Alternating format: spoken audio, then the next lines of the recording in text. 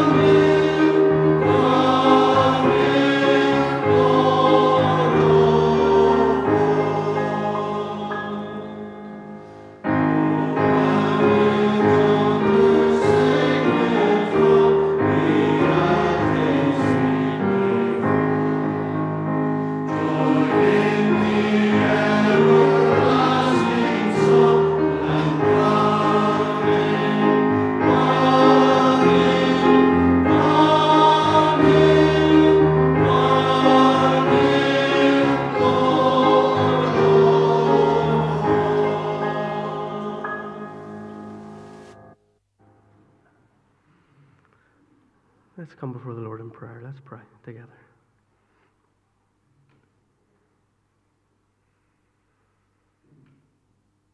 Father, we confess this evening that Jesus Christ is Lord of all, that He is the one who is worthy of our praise, and He is worthy of our worship and our honor. Father, we meet in this building because of what He has done for us. Father, we meet here because the grace that You have shown through Him, the grace that has reached our hearts and our lives, Father, has changed us and transformed us. Father, we praise You for that miracle that has been wrought in each one of our hearts here when we trusted in You, Lord, and we pray and thank You, Father, that You have given us the gift of Your Spirit in our hearts, teaching us to say no to sin and yes to righteousness, Father. And we thank You that You've also given us the task to make Christ known where He is not known, to share the gospel in every part of our lives, Father, with everyone whom we come in contact with in all our context. Father, we do pray and ask for help in that regard, Lord. We do pray and thank You that You continue to give us help with all of those endeavors, and as we seek to serve You and to worship You in that way, Father. We thank You for Mark and Lorraine. We thank You for the work that Mark has been particularly involved in with Langham, Father. We pray that You would continue to bless him, continue to bless them together, Father. Continue to bless the work that he's involved with, Father, as he comes to share now. May You give him that strength and liberty as he steps into the pulpit, as we hear and learn about what You are doing, Father. We pray that You would continue to speak to us, Father. Continue to use us, drive us to Your throne in prayer, Father, to look to You as the giver of all good gifts. Father, bless our time now, and as we come to prayer in a short while, for we ask it in Jesus' name. Amen. going to hand over to Mark now. Thank you.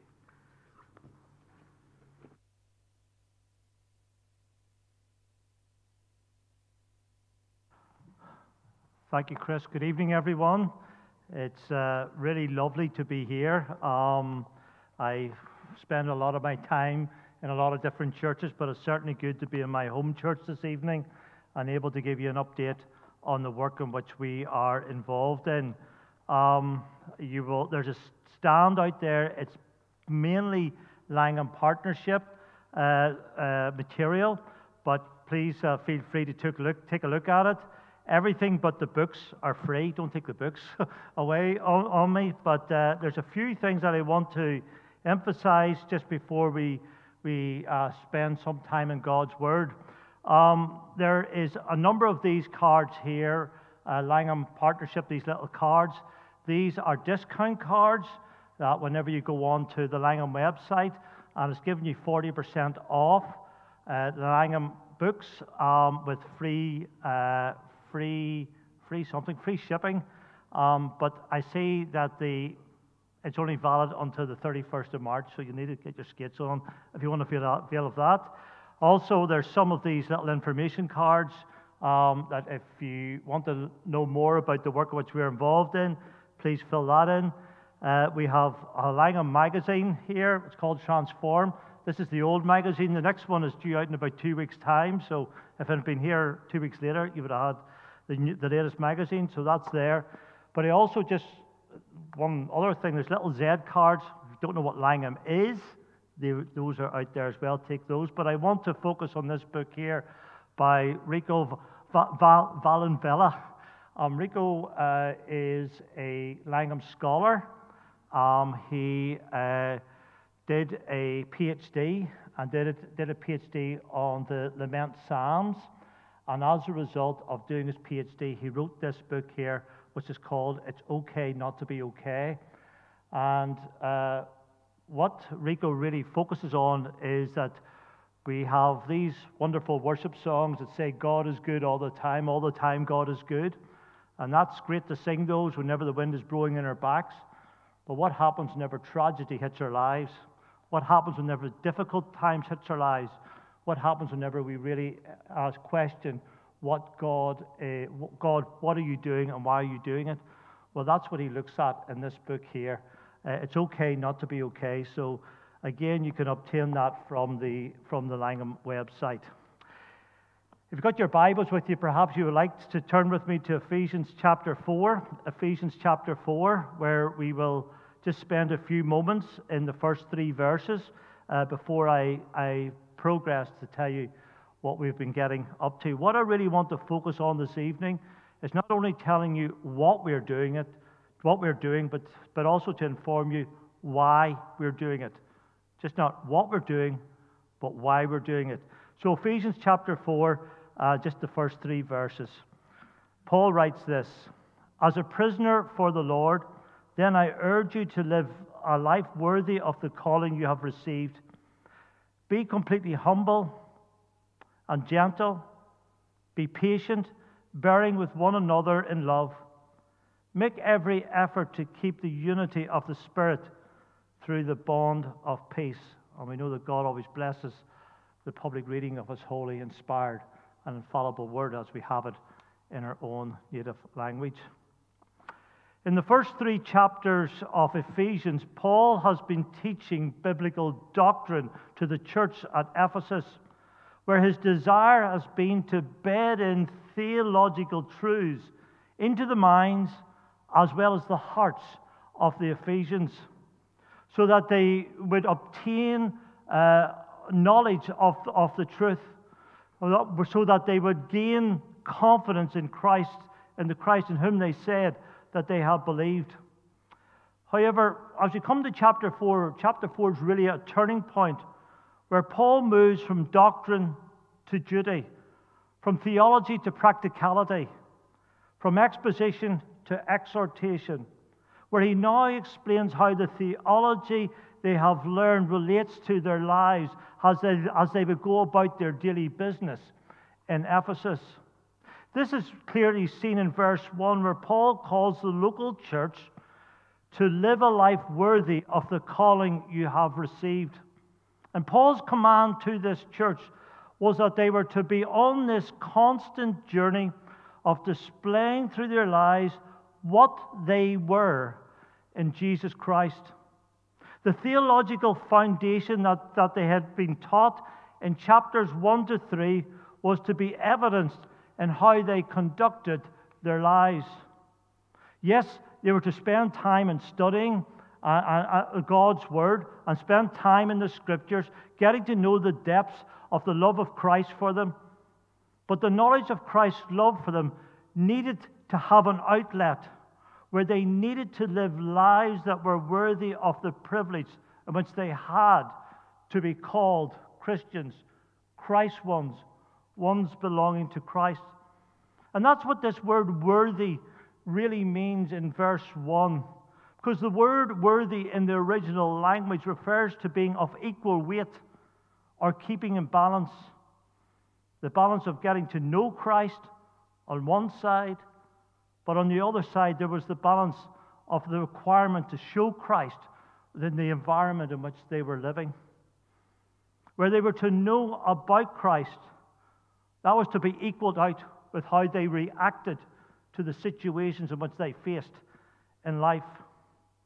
To help this church to think about the balance between knowing Christ and showing Christ, Paul in verse 2 gives some examples in how their knowledge of Christ was to be displayed in their lives, where they were to be completely humble, gentle, patient, bearing one another in love.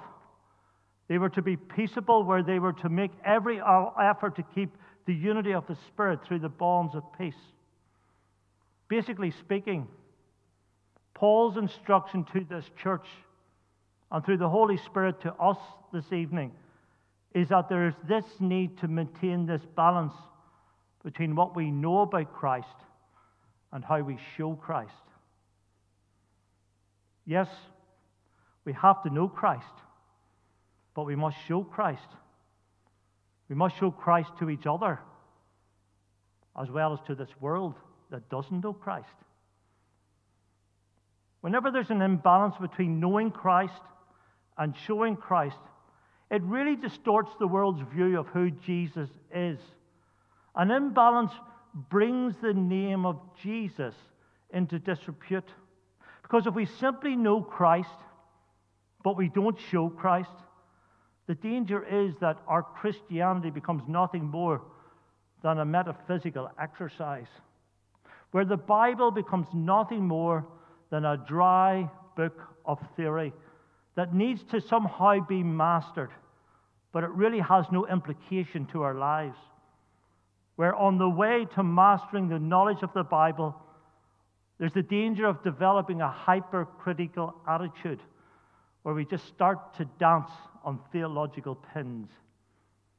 But on the other hand, when we show Christ without knowing Christ, it opens the way to embracing all kinds of heresy, where we embrace every wind of biblical teaching because simply we don't know any better. So there's the need in the church, there's the need for you and me to know Christ, but that must be balanced with showing Christ. And what I'm going to show you now over the next few minutes is the danger whenever this imbalance really enters into the church and the devastating damage in which it can actually cause. Because in the world, 174,000 people come to faith in Jesus Christ every single day. That's 63.5 million people come to faith in Jesus every single day. Roughly, the population of the UK is coming to faith in Jesus Christ every year. Out of that, 67% of new conversions happen in the majority world. 42.5 million people come to faith in Christ in the majority world. Now, that majority world might be a relatively new term to you. It's a relatively new term to missionology. But whenever we talk about the majority world within mission terms, what we're referring to is any nation where the local church is not taking the lead. So any nation where the church is not self-sufficient by its own indigenous people, we can refer to that as the majority world, especially in three areas. In evangelism, in other words, the local church, if a local church within a nation needs people from the outside to come into that nation and to teach the truths of the gospel, well then that nation is part of the majority world. Or if the church within that nation needs people to come in from the outside to be involved in discipleship, that is, nurturing and building up people who have come to faith in Jesus Christ, we can class that nation as part of the majority world. Or if a church within a nation needs people from the outside to come in to that nation to train future church leaders, well, that nation is part of the majority world. So really we're talking about Africa, Latin America, South America, big parts of Asia, as well as a few other countries are part of this majority world. And 67% of all conversions happen within these nations. Well, whenever somebody comes to faith in Christ, especially within the majority world, within this 42.5 million people, well, our desire is that they would get bedded into the Word of God, that they would be developed from being on the milk onto the meat of the Word, that they would create foundational truths, they would be taught foundational truths from God's Word. That's the desire.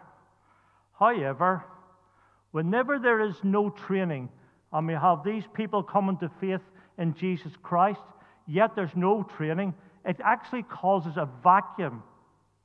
And into that vacuum, there comes all the heretical teachings that there is. Of course, the main one that you might think of is prosperity gospel, but there's many, many others. There's syncretism, word of faith movement, and material heresy, and all sorts of different heresies.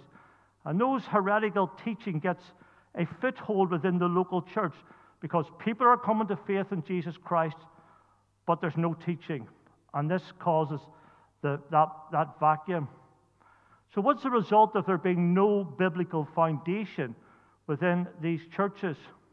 Well, what's the effect on the church leaders of these churches in the majority world where they have not had this foundational teaching within the Word of God? Well, first of all, 80% of pastors have no training. That's actually quite a reserved estimate. The Lausanne movement would say that figure is actually as high as 95% of all pastors, if you like, within Africa, Asia, Latin America, South America, have not had any theological training at all. 1 in 4 of these pastors preach without any preparation. Now, I don't call myself a preacher. I never will call myself a preacher. However, somebody just happens to preach. I think there's a world of difference between the two. But you get to the point whenever you're preaching, if somebody sort of lands on you, you could get up and you could share a word. But you certainly couldn't do that week in and week out. But 1 in 4 preach without any preparation. Want to use a Northern Ireland term? They just wing it week in, week out. And only 18% preach in context. Only 18% will preach through a book or a character or whatever through Scripture. The most of them will just pull a verse or part of a verse and they will preach for a couple of hours on that. And into that there comes heresy and heretical teaching simply because they don't have any biblical foundation. So what's the consequences on new believers?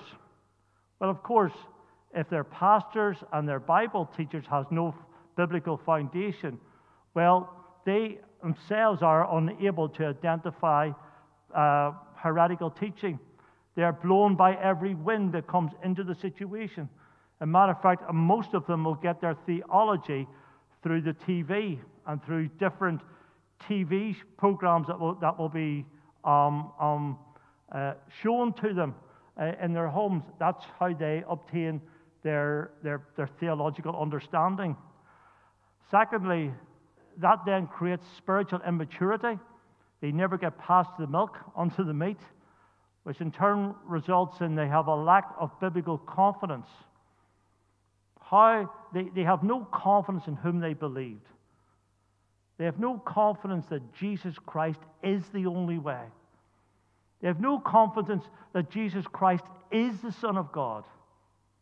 They have no confidence in that. And if they have no confidence, well, how then are they going to disciple others? And that's the result of having no biblical foundation within these majority world nations.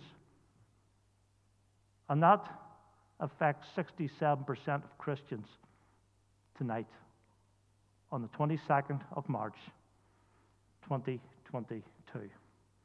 As a matter of fact, that figure, 67%, will rise to 77% within the next 20 years. Wonder how that makes you feel. Wonder how that makes you feel sitting in the comfort of this church under sound teaching, comfort, that 67% of your brothers and sisters in Christ have no theological foundation, and they're not being taught the Word of God, and they're not being built up in their faith. Wonder how that makes you feel. Well, this is what the real need then is. And the need is to develop Bible-saturated church leaders in the majority world who, through their preaching and lives, will feed the local church so she is the image of Christ within her context. That is the number one need in the majority world tonight. And that's what Lorraine and I are involved in and spend our time doing. And we do it through two organizations. Between 30 and 35 hours of my week is spent with this organization here called Learn Global. As you know, most of you know as much about Learn Global probably as I do. Of course, Learn stands for Leaders Equipping and Resourcing Network. And we see that our mission statement is to resource and equip Christian leaders to be effective communicators of the gospel. That is our desire through it. I've sort of thought many times that I have stood up here a number of times and given reports, and I've never told you actually what I do as part of it, so I thought I would do that this evening. My official role is a development officer for them, and I report directly to the Board of Trustees. And I have a number of roles. First of all, I'm a first contact for potential partners. So every week I'll get a phone call or I'll get an email from someone saying that we would like to become a partner with Learn Global. And it's my job to start to investigate that to see if that's going to progress to fruition. I also have the responsibility of writing, that's called documents of intent, and agreements and memorandums of understanding for partners. That's really where we obtain a partner and we're going to work with a partner, but there has to be agreements set out. And I would write those agreements between Learn Global and the partner, whoever that partner is going to be. I also have the responsibility for researching resources or researching books. Just yesterday I signed an agreement, a license with the Good Book Company. The day before that I signed an agreement with the Good Book Company for 25 books. Just the day before that, I signed an agreement with Crossway for the ESV Bible and the ESV Global Bible. And these are sorts of things I'm sort of negotiating with publishers regarding getting resources and getting the licensing all sorted out for that. And I also negotiate copyright licenses with publishers. Of course, publishers will not give you their resources, not unless you can guarantee that nobody's going to steal their work. And so I negotiate the copyright licenses with different publishers, and that takes a lot of time and a lot of effort to do that. I'm also involved in ordering the hardware from suppliers. That's the tablets and stuff like that there. I'm in direct contact with our suppliers all over the world, really, ordering there. And whenever we get the tablets in, they then have to be loaded with the Learn Global apps. And I'm involved in that. And then it's my job then to get them away to whatever nation. I've had a couple of sleepless nights over these last few nights. I sent 50 tablets to Zimbabwe, and they went missing. And that was a sort of a end up. Our transport company sent them to the wrong address, for some unknown reason. But that was a sort of an interesting few days trying to work out where they were. Of course, then I do presentations to churches. So I am more or less involved in the logistics. We have people who are involved in the technical side. I'm not technical in any way. This is my limit tonight, pressing a button. But we have people who are involved in the technical side of it and the actual developing and designing of the technology. Whenever we talk about the Learn app, you probably think about one app, but actually there's 10 different Learn apps that has been developed. I'm not going to start and go through all them for you because I don't know whether I confuse you, but I'll just confuse myself even trying to explain what all those do. But all those apps are all needed to make the Learn software work, and all those have been designed from scratch.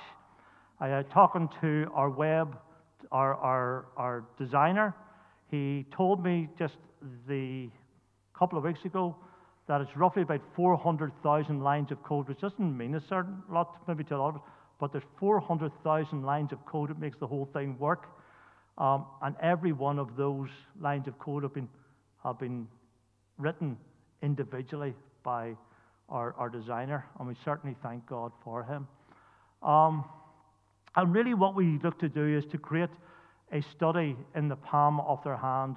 What we looked is to get into the pastor's hand an apparatus in which they are able to use, to study, to build up their own faith, so in turn that they can teach God's word accurately and confidently to those whom God has given them. And really, all those different apps do these, are all designed to do these different tasks. First of all, it has multiple Bible translations. The app will work in numerous languages. We were just testing regarding a project that we're doing. We're testing it in Arabic and Farsi at the minute, and so it'll work in multiple translations. It's a what's the word he uses for it? It's an interactive Bible. Our designer calls it, where you can highlight, you can make notes and do all sorts of things. So it does that for them. It also has books and resources. The Zimbabwe project, I think, has about 60 books they have now. Also Bible dictionaries and concordances, numerous Bible dictionaries and concordances on it. It has reading plans on it. And I know I've said this before, but whenever you have a pastor who's not been used to reading, you actually have to teach them how to read systematically. And that's what that reading plan actually does. It helps them to read systematically through a book, actually through the Bible as well. So that's what those reading plans is for. You're also able to write their sermons on it and preach from it, just as like somebody would preach from an iPad here. They can do that as well. They can make notes and record and save and all the rest of that. And this is really one of the really exciting things that's happened over this last 3 months. We've developed what we call the Learn Narrator. Do you know that a third of the world can't read the language they speak? And another third of the world does not learn through reading. Now, whenever that gets into my mind, that just blows my mind. And these, especially, for example, in the nation of Paraguay, how do they do church? Because so much of our services involve reading. How do they do church? But a third of the world does not read the language they speak. And therefore, we've designed what we call the Learn Narrator, where it reads it to them. It will read the books to them in their home language. It will read the Bible to them in their home language. But not only does it read it to them, but it highlights each word as it reads to them. And that really, for the educationers, I think that's called word identification or something they call that, so that they can start to identify words as they hear those words. And that just went live 2 months ago, and it's really been a blessing, and we're really excited about that happening. And I'm going to show you in a few moments exactly how that is working out in a nation. The technology also allows us to provide help support. If they ask a question, we can respond to them. As well as it creates mentoring. If somebody needs mentored in a certain area, we can do that through this whole system. It all works independent of the internet. You don't need to be on the internet for it to work. However, whenever they do go onto the internet, and we ask them to do it one day in a month, whenever they do that, it will download, they're able to download more books, more resources, and at the same time it informs us exactly how they're doing. So creates this relationship between ourselves and these pastors. That's what the Learn app really does.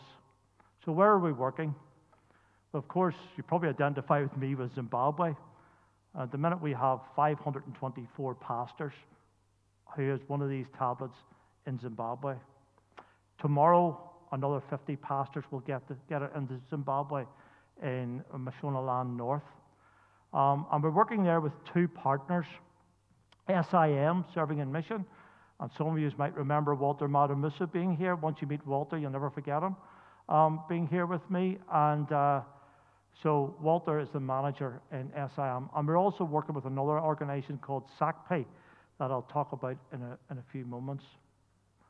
We're also piloting, and we just started piloting in January in Uganda. And we're working with Christianity Explored there. Christianity Explored, Rico Tice,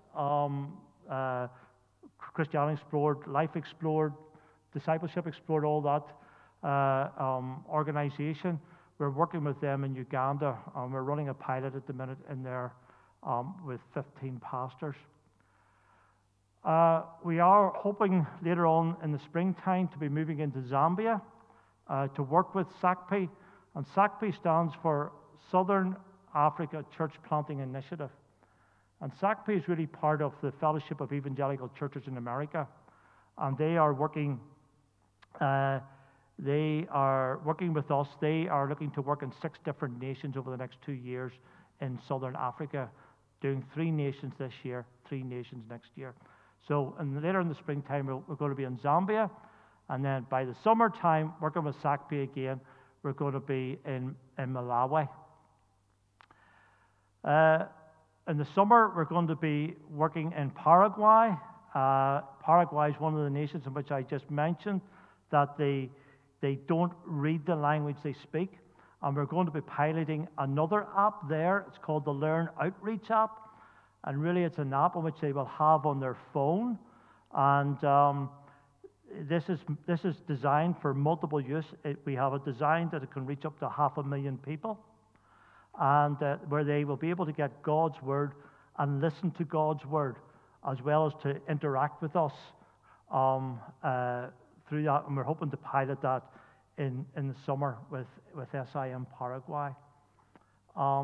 And we're also working by the end of the year in 7 security-sensitive nations. Obviously, I'm not saying much more about that, but it has meant that we've had to look at our whole system and the security of the whole network and what we do, and there's been quite a lot of work done just bedding that down so it is secure, that it is safe. So just pray as we work to go into those nations. So that's what I spend 3 days, 30 to 36 hours a week doing, working around that. But I also spend 2 days a week, or officially 15 hours a week, working for this organization called Langham Partnership. Most of you will know that up until August of this year, in order to supplement our support, I was working for Tesco's 2 days a week. Working for Tesco's is okay, but it wasn't me. It just wasn't me. So, but Langham came and made an approach to me and said to me, listen, if you give us the hours what you work for Tesco's, would you come and work with us? So it took about 2 nanoseconds to say yes to that. And as you see, Langham Partnership's motto, or their mission statement, is that they're equipping the next generation of Bible teachers. Very close, actually, to what Learn Global's is, which Learn Global is equipping and resourcing church leaders to be effective communicators of the gospel. So the both mottos are actually quite close. So whenever you think about Langham Partnership, you can't get past this man, John Stott. John Stott was the rector of All Souls Langham Place from 1950 to 1975. And in the late 1950s and into the 1960s, John started to develop a world preaching ministry where he went all throughout the world. And what I was sharing with you at the start about the majority world, John Stott saw that in the late 1950s happening. And as a result of that, and he started to, of course, write books, but he started what we know today as Langham Partnership. And he developed what he called the Langham Logic. And Langham Logic is that God wants his church to grow up in maturity, not just in numbers. The church grows through God's Word, and the Word of God comes to people primarily through preaching. And out of that Langham Logic, there's been developed what we call today is Langham Partnership. Where Langham Partnership is really just one mission with 3 ministries. First of all, there is Langham Scholar, or the Langham Scholars. And what the Langham Scholars does, it takes individuals from these majority world nations, and it'll bring them either to the UK or to South Africa or to the USA, and they will invest in them heavily, where these individuals will study to get a PhD. And whenever they get a PhD, they then sign an agreement to go back into their home nation for the minimum of 10 years to be involved in teaching God's Word to the next generation of church leaders. And we see there that at this time we have 325 trained PhD students still alive. This was started in 1969, still alive. But they are working all over the world, as you see. I think they're working in 95 countries, I think, is what I'm thinking in my head. And we see that presently Langham is investing in 85 students who are presently studying. Students like Beatrice Ang. I just love Beatrice. Beatrice Ang is a Filipino, and she came to Edinburgh to study, and she is studying in her thesis title was John Christendom in the 4th Century and how his style of leadership impacts the contemporary church. So I have trouble even saying it, never mind understanding what it means. But Beatrice has just gained her PhD, and this summer she will go back to her home nation of the Philippines, where she will teach in 2 Bible colleges in the Philippines. And part of the statistics in which we have looked at is that a scholar who has a PhD will teach 7,787 more future leaders, church leaders, than if they didn't have a PhD over a 30-year period. So we see here that Langham Scholarship is really impacting in theological excellence. Secondly, there's Langham Preaching. And Langham Preaching takes local preachers and they spend time and they go through 3 different seminars, and it's really to train them how to exegete passages and how to preach God's Word. But not only just how to preach God's Word, but how to live their lives in accordance to God's Word. And we see there that there's last year there was 1,189 preaching clubs or these seminars happening in 85 countries, where over 8,000 pastors were participating in that, and that was during COVID. The third area in which Langham works is the one that's probably close to my heart, which is Langham Literature. And Langham has produced over 1 million books. As a matter of fact, all of John Stott's royalties goes to fund Langham Literature. And we see that those books are distributed in 135 different countries in the world. And you will see some of the books out there, especially 3 one-volume commentaries for different parts of the world. You will see them sitting out there. Just recently, Langham won an award for a book. It's not out there. It's called Living Radical Discipleship. We don't say that because, hey, are we the boys winning awards? But it actually shows the standards of Langham Literature, that it's winning international awards. So, as I say, this here, go onto the website and you'll be able to view view all the resources that is happening out there. So, very quickly, time's away. What's my role? What do I do for Langham? Well, basically, I maintain existing relationships with supporters and trusts and churches, and as well as developing new relationships. I organise Langham events in Ireland. I'm in the middle of a lot of events coming up this incoming weekend, as well as developing a prayer network in the UK. Very quickly, as I close, prayer points. We desperately need IT support when it comes to Learn Global. It's the number one prayer need at the minute, and that we are actually training a Zimbabwean who lives in Hungary at the minute, and we certainly need more people who are IT proficient. We also need an ad hoc data assistant. That's just, if you are being involved in data inputting into a system, that's basically what we need. And somebody just to help us the odd time with that. The F word, finance, is always an issue. Customs and excise, we are having some issues around paying customs and excise in the different nations which we're going into, especially as a result of COVID. And the last one is really, personally me, time management is very busy doing very many things. And at the end of the day, my dear old mother would say, if Satan can't rust you out, he'll burn you out. And I don't particularly want to do either. So just appreciate time management. Regarding from the Langham perspective, the three ministries, or the 3 programs, literature, preaching, and scholar. As I said, I'm quite a busy weekend coming up. Reverend Dr. Chris Wright, some of you may know him or know of him. He flies into Northern Ireland on Saturday, and we're doing an event in Lisburn on Saturday afternoon. He's in Hamilton Road Presbyterian Church on Sunday, so I'll be there.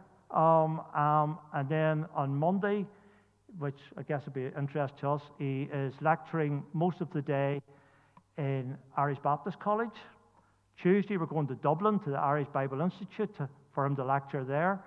Wednesday, we're back up in Northern Ireland, where he's lecturing in the Belfast Bible College. He gets on a plane at 3 o'clock on Wednesday afternoon to fly to Cambridge to lecture in Cambridge on Wednesday night. And the man is about 74 years of age, and I can't keep up with him. So we certainly appreciate those areas for prayer. And as I finish, I want to thank you, and if I hadn't already done before, for your prayers and for your concern for us. Most of you will know I'm not very good at this talk. I'm not very good at walking up and talking to people. But if you come and talk to me, I'll talk away to you. So my mother calls me odd. However, maybe I'm odd. But certainly, if you want to have a conversation with me regarding these things, I'm more than happy to do that. Where's Chris?